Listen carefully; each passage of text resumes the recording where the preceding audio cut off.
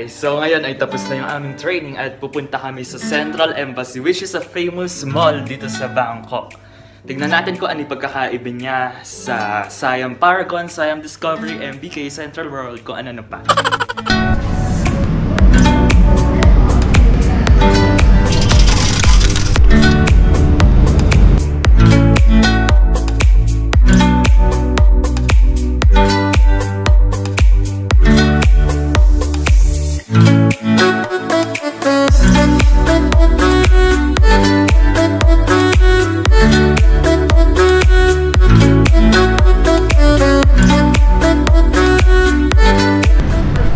Galing ka na dito kahapon.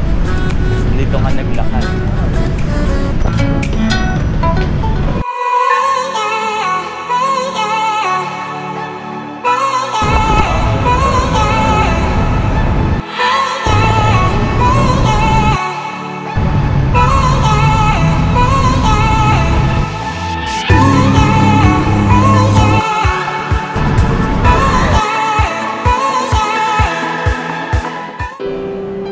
So, nandito na kami sa Central Embassy Mall.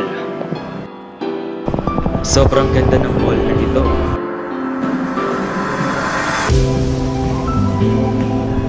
Ang ganda ng architecture nito sa labas at dito rin sa loob.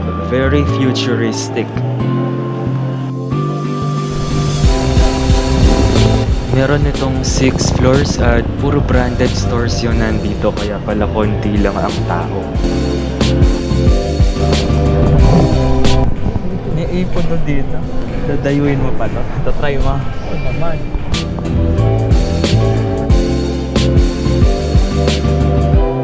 So kakain muna kami dito sa Ep.08, Thailand.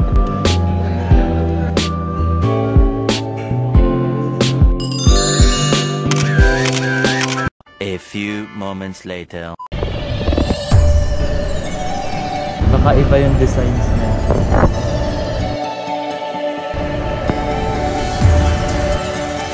So, nandito na kami sa open house. Ito yung pinakataas na part ng Central Embassy Mall.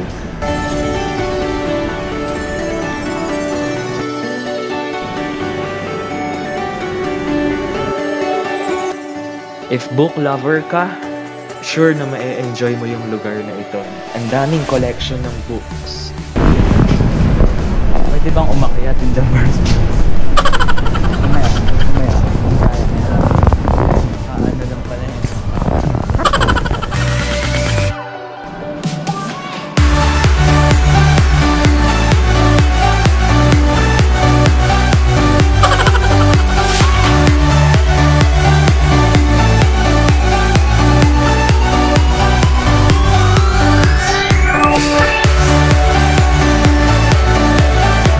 Nandito ako ngayon sa Central Embassy, dito sa pinakataas. Open house yung tawag nila at ang ganda ng CR nila.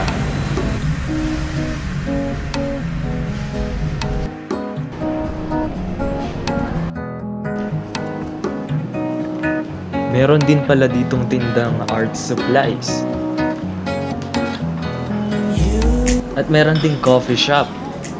May restaurant din at resto bars. Ang dami. You enchant me even when you're not around.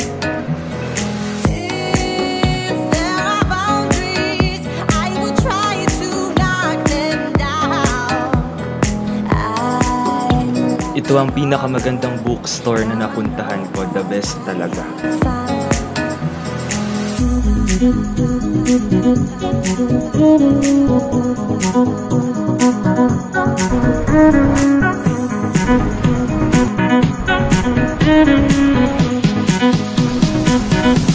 So pwede pala ako mag-perform dito at ang ganda ng background ko, city view. So dito sa pinakadulo, sa pinakataas, nandito pala yung cinema nila. Ang tawag nila ay Diplomat Screens. Ang ganda.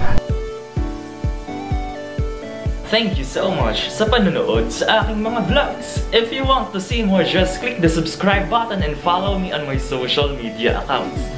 Peace!